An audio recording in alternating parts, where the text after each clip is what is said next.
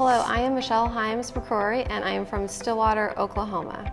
I am currently one of the artists in 24 Works on Paper by Oklahoma Visual Arts Coalition. This biennial is the only traveling art exhibition by living Oklahoma artists.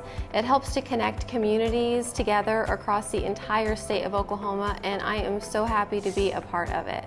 I am a mixed media artist and I have been working in printmaking for over 20 years. Printmaking is an art form that involves making designs or images by printing them with ink. There are so many different types of printmaking and there's always something new to learn and try. I love the entire creative process, but one of my favorite things about it is that instead of only creating one work of art, it allows you to print in multiples. That way you can have some available for purchase. You could gift them to friends and family, and it is also a great way to connect with other artists through collaborations or through print trades. One of the best ways to find inspiration in your own art is by choosing a subject matter that you are interested in or that you are connected to. Finding these connections in your work creates a link between you and your art and how it relates to you personally. In my own artwork, I like to include things that remind me of my family. My great-grandparents were Anna Rosetta and Frank Eaton, who's also known as Pistol Pete. He was the inspiration for the mascot at Oklahoma State University. Their home in Perkins was restored with help from the Oklahoma Historical Society and is available for viewing and tours by the public.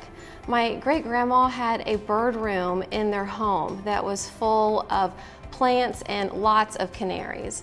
Because of this, I like to include birds in my own artwork as just another way to help bring a connection with me and my family. There are so many talented Oklahoma artists, and one of them is Mark Sisson. Mark is an artist and art professor at Oklahoma State University in Stillwater, where he teaches drawing and printmaking courses. His artwork is often political, sometimes with a humorous twist, and it is always executed with masterful precision. Mark is also one of the current artists in OVAC's 24 Works on Paper. His lithograph and relief print also received the Award of Merit by curator Heather Autone. Another amazing Oklahoma artist is Catherine Leontis Warren. Catherine is an artist and art professor at Cameron University in Lawton, where she teaches drawing, watercolor, and printmaking courses. In one of her most recent bodies of work, she creates large-scale relief prints that are breathtaking. They have very intricate mark making and they reflect upon passages, time, and motion. Catherine gifted me this beautiful print a few years ago that I absolutely adore, and it's just another way that art can connect people as well. Relief printmaking is an art form where an image is printed by a raised section of the block. A lot of traditional printmaking is made on large printing presses. I want to show you a technique that you can do in the classroom or on your own at home by creating and hand printing your own stamps. A lot of times when people think of stamps, you might think of the pre-made things that you purchase at a craft store. But the great thing about creating your own is that you are in charge of the entire design process from start to finish. So my grandma Elizabeth always said there is nothing to it but to do it. So let's get started on making your own stamps. So the first step is going to be drawing your image. Now this could be working out of your sketchbook or it can be just off of a plain sheet of paper. You want to start with something that is a pencil drawing. It can also be marker. You can make this as detailed as you want. So you take your drawing image and then you get a sheet of tracing paper and you want to cut this down to your block size. What we are using for the block is going to be Speedball Speedy Carve. This is in a 3 by 4 inch size.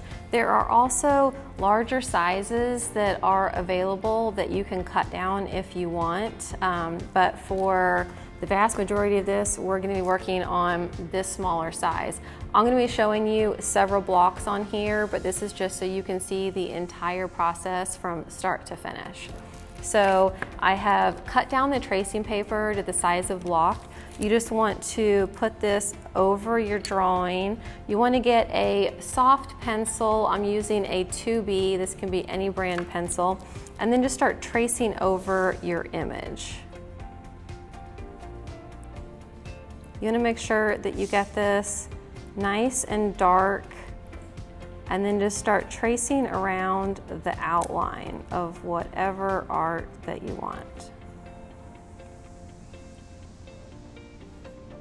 If you decide that you want to change it from the original drawing a bit, now is the time to make any of those edits or changes in the original artwork. Once you have something down and you are ready to transfer, then there are a few different options. You can use a burnishing tool like I have here. You can also use the back of a wooden spoon or a metal spoon that you have at your house. So you take this tracing paper, you want to get pencil side down, and then you flip it over on top of your block, like so.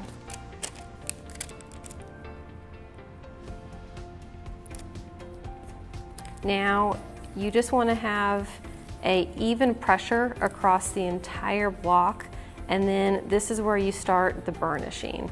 Burnishing is just another word for polishing.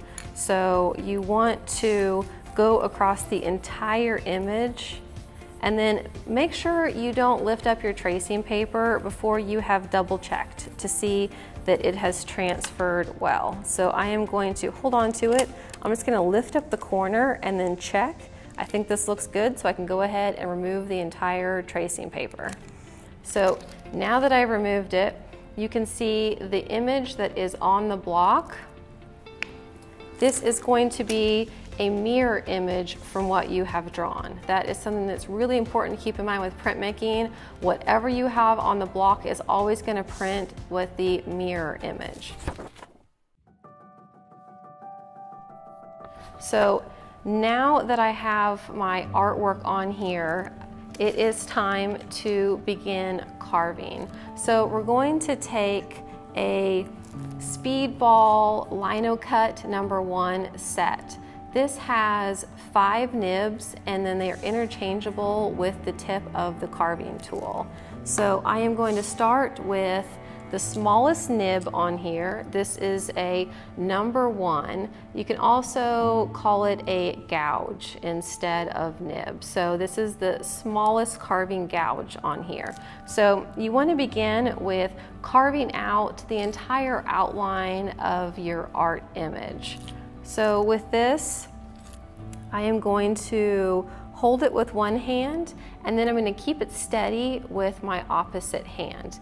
And remember that safety first with this, you always want to carve away from you, never towards you. So you want to take your carving tool and hold it at about a 30-degree angle. So if you start with a 90-degree, and then you tilt it back on here, you never really want to have it higher than that. So at a 30-degree angle, you start your carving, and then just start slowly working around the object. You want to make sure you always go very slow, very steady. You want to carve shallow to deep as you go. You can keep turning the block as you're going. to make sure you keep the tool carving away from you. Now I'm just going over the entire outline of the image.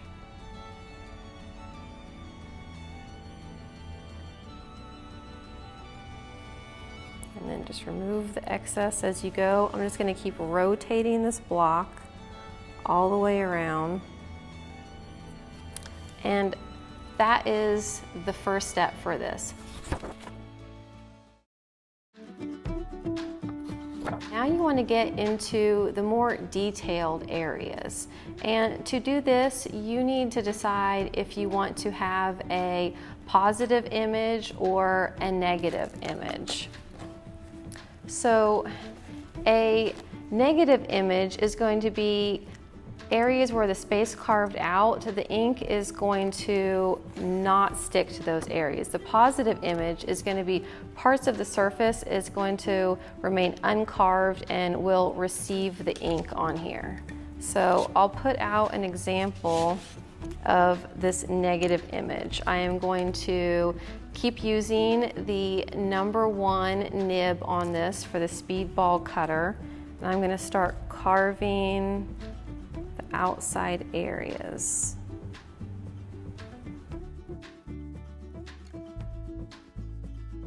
So you want to continue using your #1 gouge on here. This is the smallest nib that's in your set. And keep working around the outline of this.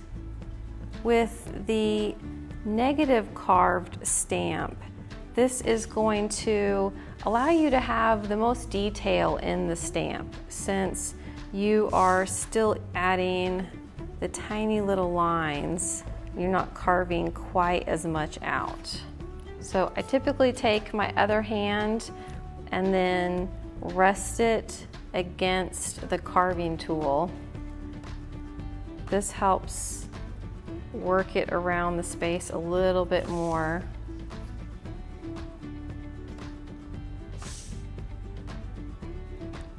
Make sure that when you're cutting that you are carving this shallow to deep. You always want to start with a light pressure, and then you can always carve more later.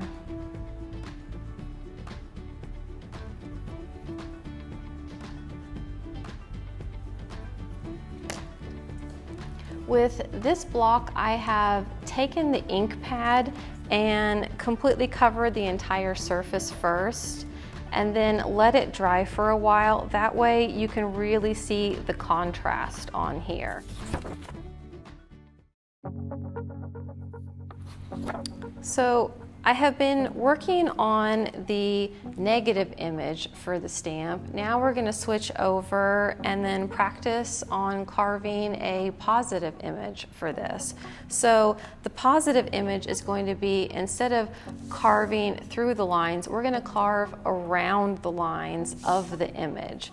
So for this, again, using the smallest nib to start, and we're going to start not only with the outline of the bird, but then we're also going to come back in and then carve inside the line as well.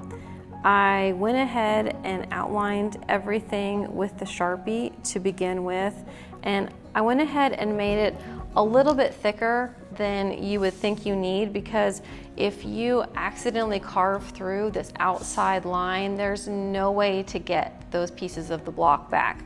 So you want to make sure that you are giving yourself enough space with that outside line that it's going to show up well with your stamp.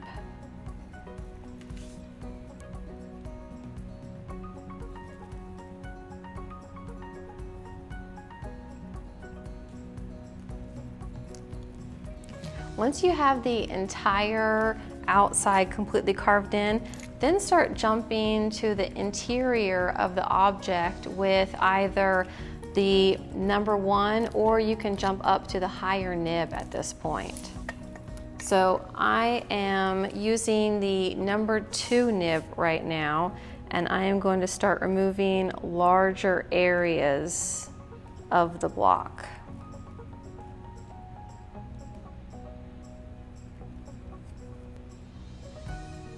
So you can see that the positive image definitely takes longer to carve. There are larger areas to remove of the block, and it definitely gives you different results. So whenever you're making your own stamp, you can play around with it and figure out what is going to be the best for your own image. Once you have the entire outside and inside of your image carved out, you want to get the bigger nib on here and then start carving away larger sections of the stamp. So I'm going to get the number 3 nib and then just start removing larger sections of the outside of the stamp. Keep in mind, you still want to have that 30-degree angle, and then make sure you're going very slow.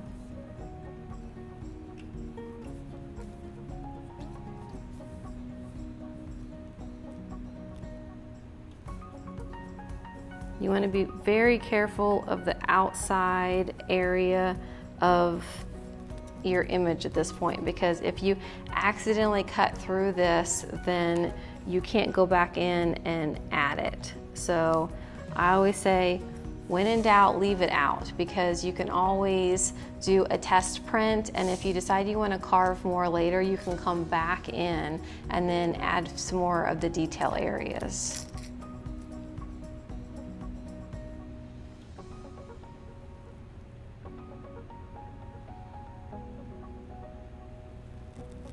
You want to make sure that you get a wide enough area on here, so if you want to take your craft knife and then cut the excess areas on here, that you have removed enough of the surface so you don't have to cut so deep through. I'm using the number 3 nib, but you can always jump to the larger number 5 nib if you want.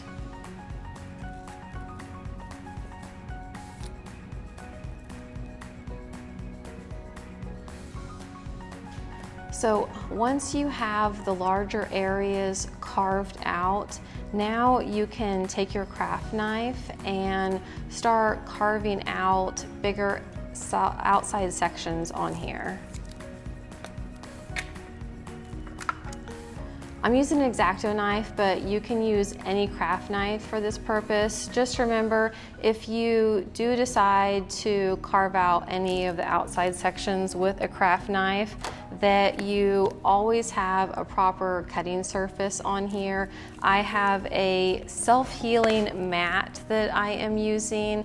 You can also take the back of a sketchbook and then use that as well. So this is very sharp. You want to make sure that you are keeping your fingers far away. I have a good amount of the surface carved away already. So I'm going to just start cutting out the very outside line of my stamp, carving away sections as I go.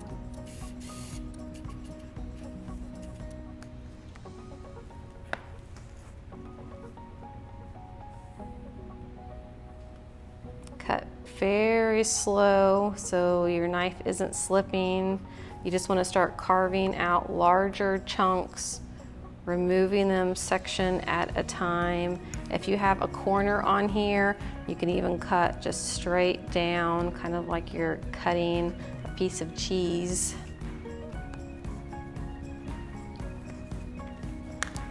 Until you have your carved out stamp, and then you can start coming back in with a knife and then just start trimming areas.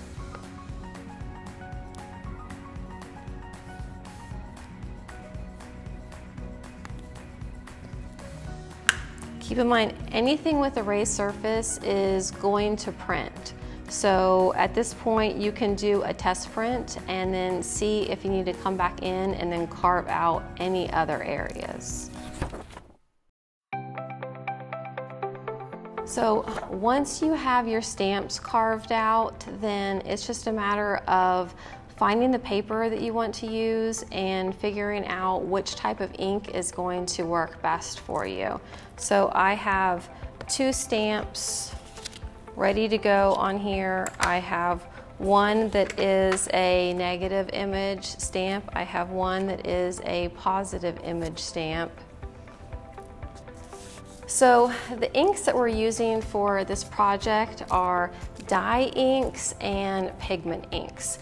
The dye ink is Ranger Archival ink. It is in jet black. It is acid-free, permanent, and waterproof. Now, dye inks have different properties than pigment inks.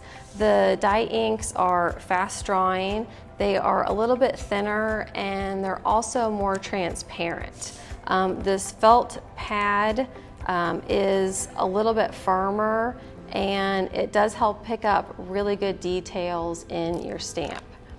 The second option that we have are VersaFine Clair. These are pigment inks, and they're also acid-free, they're permanent, they're water resistant. They are a little bit thicker and they are slow to dry, so you want to take a little bit more time with letting these dry as opposed to the dye inks. They are more opaque, and the stamp pad is foam based on this one. Since it's a little bit softer, you're going to make sure that you apply a little bit lighter pressure whenever you're printing on this.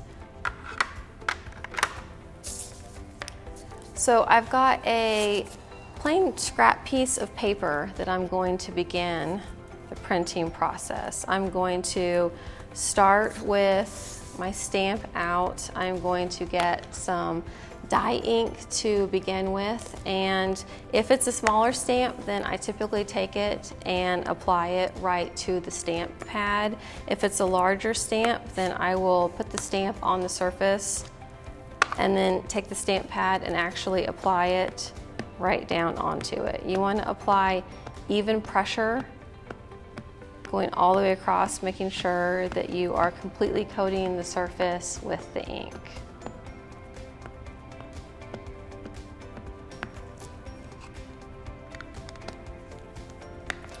Now you are ready to print. So let's talk about some paper choices on here.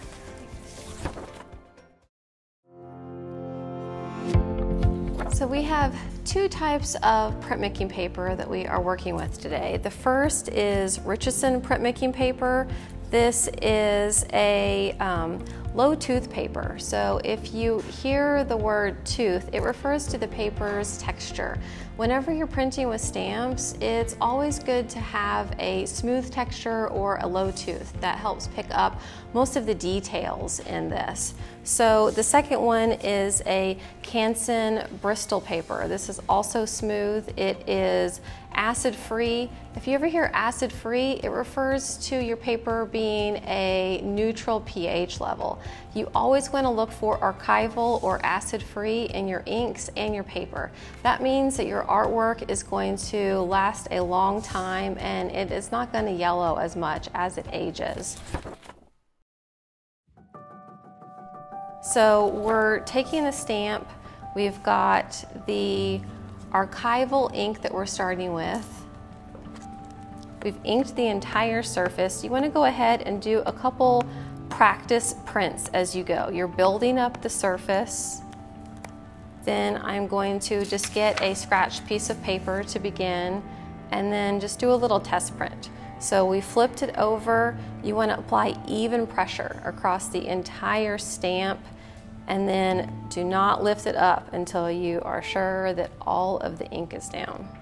So even pressure, and then see what your test print is. You never want to start and then jump into your nice paper for that very first print. You want to make sure that you test each time. This is a good time to look and see if you've missed any details as you were carving. If you see any spots where it's picking up ink that you didn't think it was going to pick up ink, then this is a good time to come back in and then get your Speedball carving tool again and then carve out any sections that you feel like you have missed. If it looks good, then keep printing. So we're going to come back in with the same Ranger ink. We're going to stamp back over the entire surface with even pressure as you go.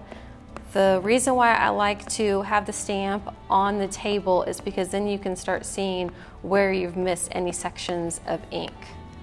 Once you are ready, then you can get your nicer paper on here, flip it over, even pressure again.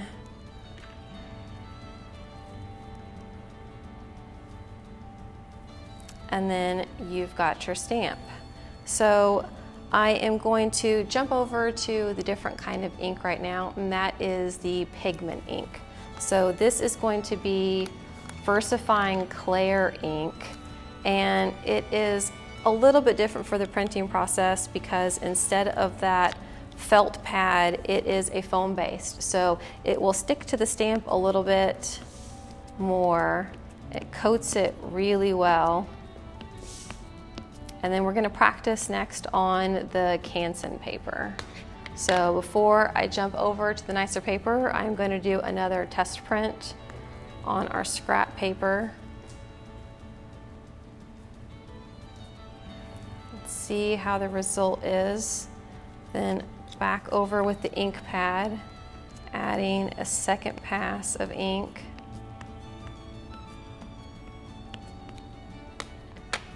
Now we're going to jump over to the Canson paper. Even pressure again.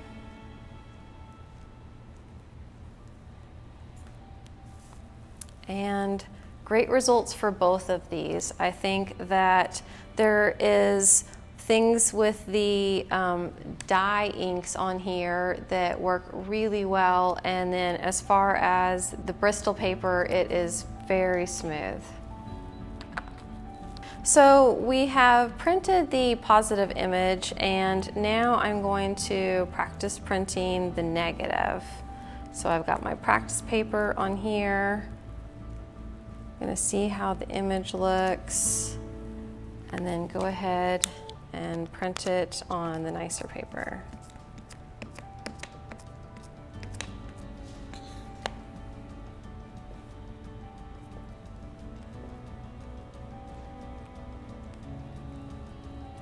So you can see the difference in positive versus negative and decide what's going to work best for you for your image. I hope you have enjoyed learning this relief printing process. Now you can try stamping on your own. You can experiment with different textures of paper and see which kind of ink is going to work best for you, whether it is dye-based versus pigment-based. Thank you for watching, and happy stamping.